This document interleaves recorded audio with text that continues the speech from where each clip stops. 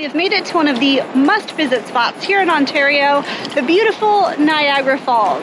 Wow. That was so awesome. We are right here. Same falls, different side. Hey Caitlin, any last words before we get completely inundated? For the past 7 episodes, we've taken you on a cross-country Canadian journey, visiting well-known places like Jasper and Banff, and showing you the charm of smaller Canadian towns like Kenora and Sault Ste. Marie. And today, we're pitting Canada against the US in the wet and wild battle of Niagara Falls. Which side will reign supreme?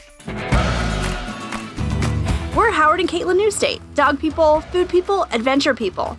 We've been living on the road for the past 3 years, traveling through North America and beyond with our 3 pups, Piper, Ella, and Scout.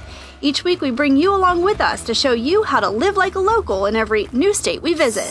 Well, we have made it to one of the must-visit spots here in Ontario, the beautiful Niagara Falls. I've never been here before, so I'm very excited. Howard has been here years ago, so it'll be fun to experience it together. And we found this great parking lot to leave the RV. It's only $10 Canadian. And so we're locking up and we're gonna go drive the car a little bit closer so we can go see all the cool stuff. You excited? Yeah, I'm excited. It's so cool. I'm so excited that we're getting to maybe try this both on the Canadian side and the US side and kind of comparing between the two. That should be fun. It's all kinds of water on the lens already. Oh my gosh. That's the American side. That's the Canadian side. Wait till you see this. Whoa.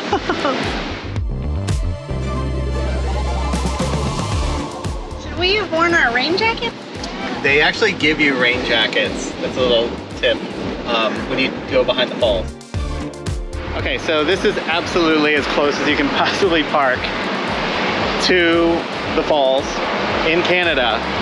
And it is a little bit bougie because we're paying a lot more for this, but it's $10 an hour, maximum of $30 a day. But you can walk directly across the street and the waterfall is right there. And when you have limited time, like we do, it's a great spot. So we are doing 2 separate attractions here. This is Journey Behind the Falls is first. I love this. This is so unique and so different compared to the Niagara experience over on the US side. You get to go behind the waterfall. What? And then we're also doing a brand new, the Power Station tour. This is a new museum that they opened inside of the old power station. So combined, there is a combo ticket that for $37 you get both, as opposed to it's about 40 and change if you don't. So a little bit of savings, but again, remember, Canadian dollars, so we're saving 20%. Journey Behind the Falls begins by taking an elevator ride 125 feet down into the rock, where you'll explore tunnels that were carved out over 130 years ago. So why are there tunnels here in the first place? Back when the Niagara Parks Commission was created in the late 1800s, they needed a way to safely allow tourists to experience the majesty of the increasingly popular Horseshoe Falls. Up until that point, makeshift ladders, staircases, and platforms proved to be dangerous to visitors, so the idea for a tunnel system was born, and the first version opened in 1889. Today, the tunnels have been improved quite a bit, but there's still a ruggedness with dripping water and the deafening roar of the falls. As you descend lower into the tunnel system, openings give you a glimpse at the incredible power of the rushing water as you stand safely behind one of the most powerful waterfalls in the world. What? And as you make your way out from behind the falls, it's time to suit up with your trusty poncho and head out to the famous vantage point of the lower observation deck.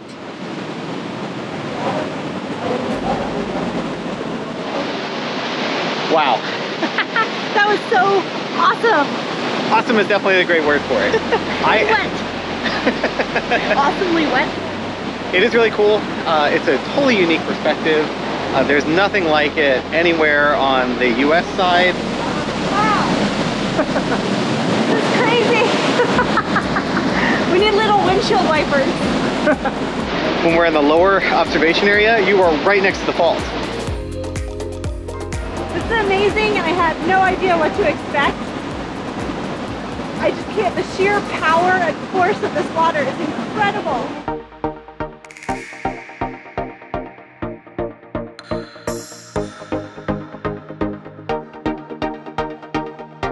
I guess it means it's over. Recycle. Like any good tourist attraction, you exit through the gift shop, which is actually pretty impressive. We headed upstairs to Table Rock House to grab a bite to eat, and the views at this restaurant can't be beat. Wow.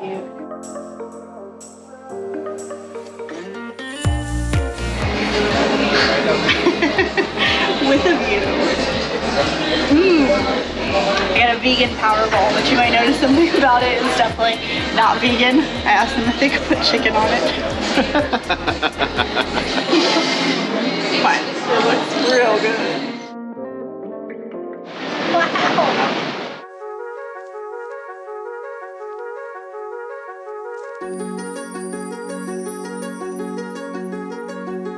We are right here. Look at that. That's absolutely incredible. And I didn't know what to expect. I did very little research, which I'm kind of glad because I feel like it gave me an opportunity to like just be wowed and not really know what was coming. But the two little alcoves where you go and you're truly behind the waterfall, I was like, oh, I can't see anything. Like, I don't know why I thought I would be able to see anything, but it's just like rushing water. It's incredible. Yep, now we're gonna walk over and do our tour of the old power plant for Niagara. Okay, we're in. Let's go learn about some power and some water. Caitlin is highly accurate. This is power and water. Yeah. This is literally how it works. There you go. Water enters. It flows down, spinning the turbine. Voila.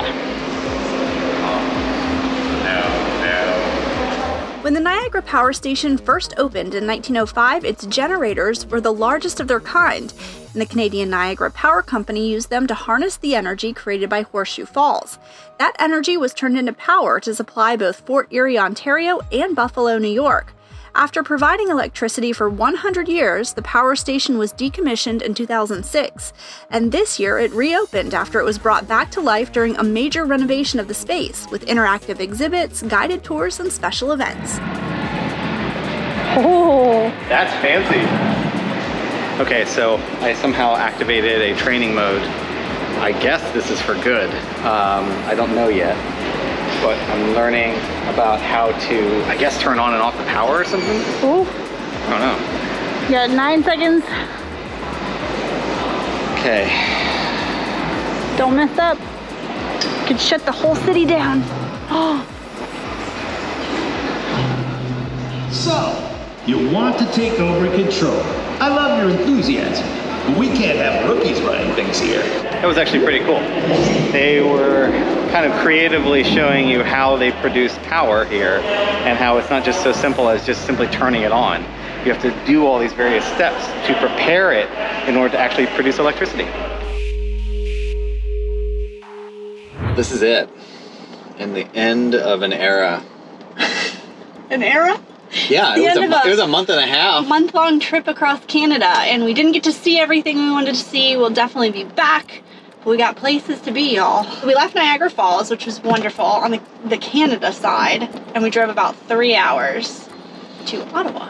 Mm-hmm. Yep, we went to Ottawa because of Kevin and Ruth. So Kevin and Ruth are like the godfathers of Mexico RVing, and they've been doing it for such a long period of time. And I am forever thankful for all the advice and inspiration that they provided for us going to Mexico. I look to them a lot. They run a blog and a very successful Facebook group. We'll have links in the description where you can check out both of them. And they're just such wonderful people. We've been like Instagram friends with them for years. Yeah, a couple years now. And so it just worked out that they're here. They're actually getting ready to go back to Europe because that's their next big endeavor is long-term RV in Europe, which, as you guys know, is on our radar for the future. And so we had a lovely night here with them and just, you know, shared some wine and travel stories and all that good stuff. If we're at that same point in 15 or 16 years, I think we're doing it pretty well. Definitely. Yeah. Yes. All right, so now it's on to America. We're heading back to the USA. I feel like we gotta do the hoo thing or whatever, but it's, you know. I know. So we're gonna stop for the night probably near Syracuse because we're cutting back over to go to Niagara Falls on the US side because we want to kind of do like a compare and contrast of the two. And then we'll be making our way south. Yep. And stay tuned. We have new adventures. New adventures that are, I mean, this is some seriously exciting stuff, y'all. And I can't wait for us to be able to share it with you. All right, ready? Yes. Let's roll. This route crosses the country border, verified COVID-19 border restrictions before going. Caitlin, we're going back to the U.S. The bridge to the USA. All right, we're home. We did it. Easy peasy. All right, first stop at Chipotle. I have missed you so much. I have gone months and months. There's no Chipotle in Alaska. Obviously no Chipotle in Canada. Well, not obviously. Obviously. They would probably, I think Canadians would love Chipotle. Hey, there isn't any. And there's one in 30 minutes at home. I'm just like...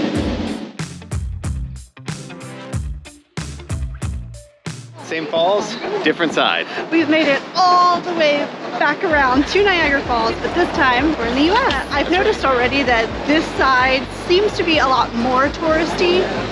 The Canadian side is touristy, yes, but it just is a different level here in New York. I would agree, and I would also say that this seems a lot more walkable. I get the impression that there's kind of, because of that hillside in Canada, you're either up or you're down. You know, it's kind of not both. So we try to do, I think, our best with the parking arrangements on the Canada side. But over here, it does seem like everything's pretty flat and all on the same level. There is free parking once you drive into the park, like along the river, but if you keep coming, we wanted to be closer to all the action and everything like that. It was $15 because it's a weekend, otherwise it's $10 during the weekday to park in that lot. Not too bad. First, we're gonna get some lunch, and there are tons of food trucks and quick serve restaurants all in this area. Hey, you gotta go big, right? My goodness. All right. What can I take? Wow. Well, those look awesome. Oh, yeah. I'm excited. The lunch was delicious. Now we're heading to Maid in the Mist. I learned my lesson on the Canadian side on how wet you get. I think we're gonna get even more wet this time. So we brought our rain jackets to put under the ponchos for like double protected. Ready to get wet? Okay, well, I think first we're gonna do the observation deck. I have no idea, besides the fact that it's an observation deck, but from what I understand, part of the cost of this is to pay for the elevator ride that takes you down to where the boats depart. Yeah, $1.25. Oh man, look. That's Caitlin, it's all the way down there. Oh my God. I don't like being up this high.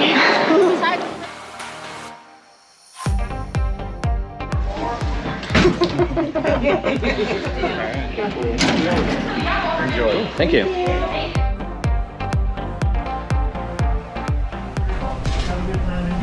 Thank you.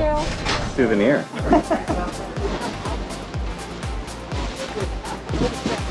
I'm ready.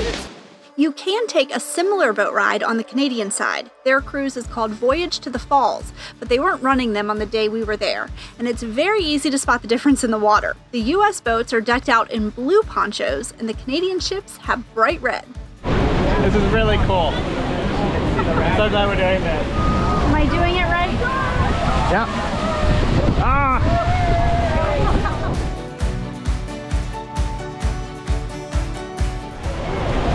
That's the American Falls. Ready? Yeah, it really is. Looks totally different. Okay, Caitlin, any last words before we get completely inundated? I love you! I love you too. I'll never stop loving you.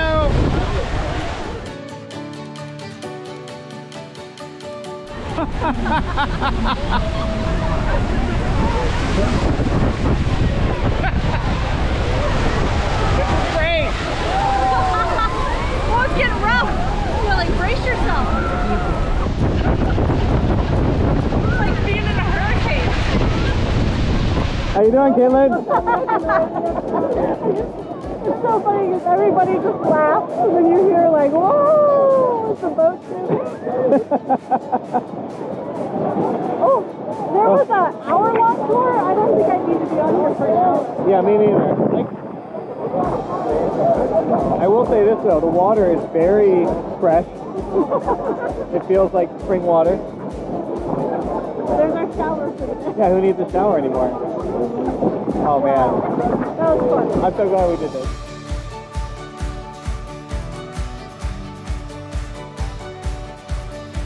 We did it. We survived and made it to the mist.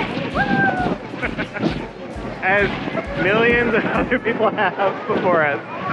Caitlin, it's called the Crow's Nest. I don't know what crow would want to live here. I don't either, but I'm thinking that this means it's a precipice of rock that probably overlooks the falls, and oh no. Oh no. Alright, here we go.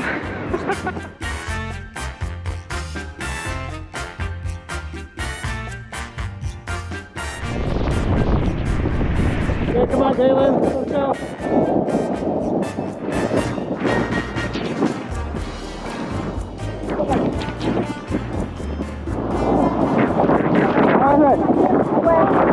My shoes have I can feel the standing water in my shoes. All right, well, after visiting the Crow's Nest, we are making the decision that we do not need to go to the Cave of the Wind because we have gotten plenty soaked.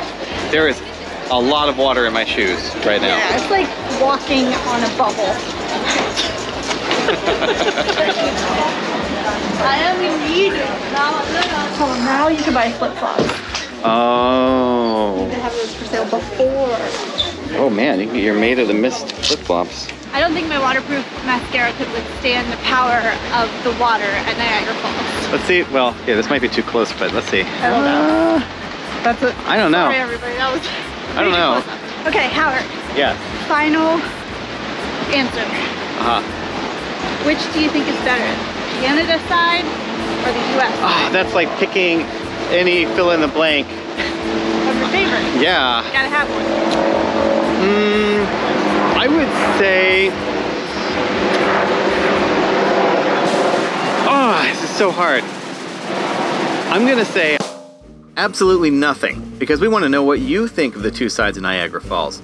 So tell us in the comments, would you recommend the USA or Canada for someone visiting the area? Caitlin's reply isn't spilling the beans either. My recommendation is if you can do both, because they are different experiences. And I think that it rounds out the Niagara Falls trip fully. My final answer. But we're gonna leave you here because we have to get all the way down to Virginia for our next big adventure. You're not gonna guess, or will you guess, where we're heading to next? Stay tuned. Get ready to come along for an epic December. Join us Sundays for an incredible Italian adventure as we crisscross the boot of Europe. Plus, every Thursday, get holly jolly with us for the second season of Christmas in the South. You won't want to miss what we have in store, so make sure to subscribe and click the bell to join in on all the fun.